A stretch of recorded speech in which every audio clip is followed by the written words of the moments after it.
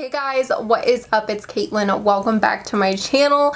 Today I have a very interesting video I've never done before. I'm going to be talking about my 2021 makeup trend predictions. I'm like a little hesitant to do this just because like I'm not a trend expert by any means. This is just my opinion and I could be 100% wrong. So yeah, but I figured it would be kind of a fun video to do and then maybe react at the end of the year. I don't know. We'll see.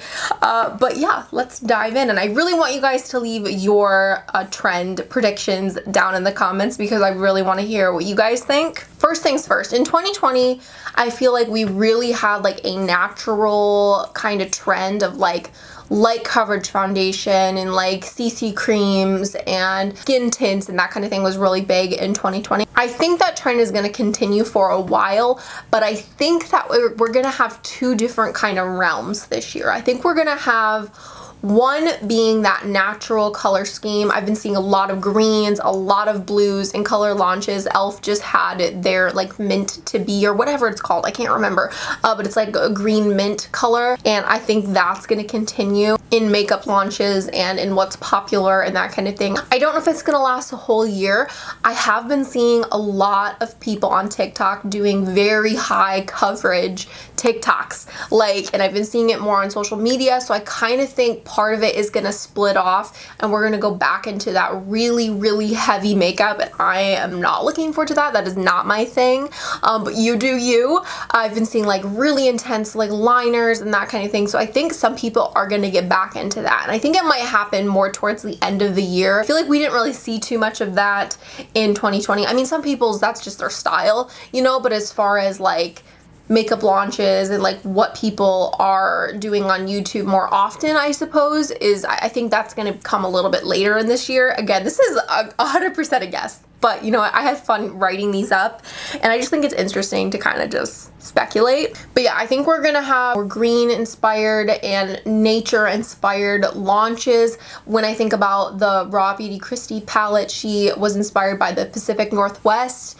in her state, Washington. When you look at that palette, you kind of do see some like jewel tones, and I think jewel tones could also really be a big part of 2021 and that being incorporated. Really intense colors, but they're not like neons, you know, they're more toned down a little bit. I was watching a graphic design trend prediction video the other day and jewel tones was in that video, and I feel like that's gonna transfer into makeup. And I've also seen like the greens, like the really like saturated like jewel toned foresty kind of green in like people's interiors, like all over TikTok, all over social media. I'm seeing people paint like accent walls green, and it's really beautiful. So I don't think that trend's going away for a while. I do think that trend will die eventually, but I think it's here to stay and actually amplify a little bit. Another trend that I think is going to happen is throwback palettes or like throwback collections, and I see this in two different ways. The first one is kind of like what like Miley Cyrus did with her album. She took kind of like the era of like the 80s, and she like really amplified it and made it modern, but it's still very reminiscent of the 80s. And I feel like that is going to be incorporated in makeup in one way or another. Not only just taking inspiration from the past, but like adding a spin to it, making it modern and futuristic, but still nodding true to old trends. The second part to the throwback prediction is I watched Bridgerton. If you guys haven't seen it, it's like a huge thing on Netflix. I'm sure you've heard of it. Don't watch it with your parents, okay? Just saying. I think really throwback things are gonna be a thing. So I see like Victorian and like some of these older style things, like maybe even like old artwork inspired makeup, something like that, like vintage and that kind of, I mean, vintage has been like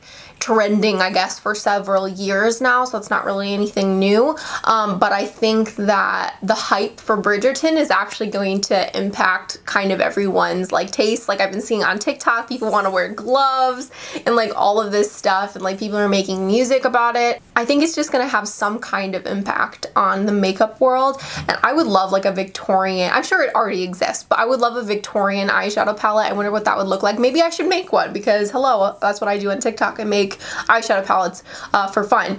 But those are the two like roads that I think are gonna be as far as like throwback. It's gonna be like really throwback maybe even like artistic, and then like 80s, 90s kind of thing, but like more modern spin, I guess you would say. The third overarching trend that I see happening, and let me give you some backstory. So I feel like over the years we have slowly seen like huge like Morphe palettes, like 28 pan palettes, and now over the years we're getting smaller and smaller. And then last year e.l.f. released those quads, those 4-pan little cute bite-sized palettes. Everyone freaked out, including me. I was so excited about them.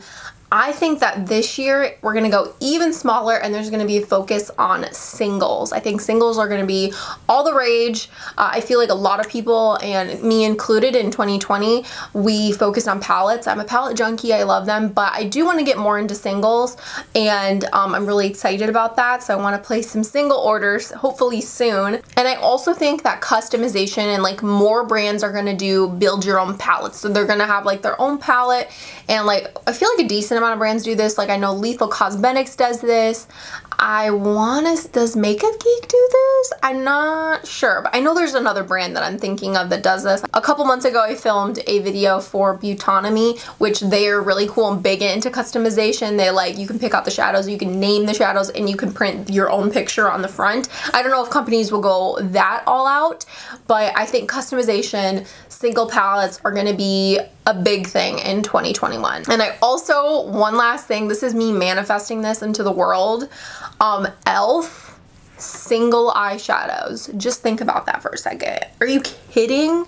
Are you kidding? I think we would all die. I would freak out if e.l.f. released singles. I would be so excited about that. That would be incredible. Could you imagine like $2, $3 shadows? The shadow quality in their quads was so good. Like it's such a good shadow formula, and they can do it for so cheap. Those quads are only $3. So I feel like they could produce really nice quality single eyeshadows for very affordable price. So hopefully that happens. So those are pretty much my trends. I think we're gonna stick with the natural trend, and then maybe towards the end of the year we're gonna get like very intense like matte looks again, which I hope I'm wrong on that, because I really am not into that look.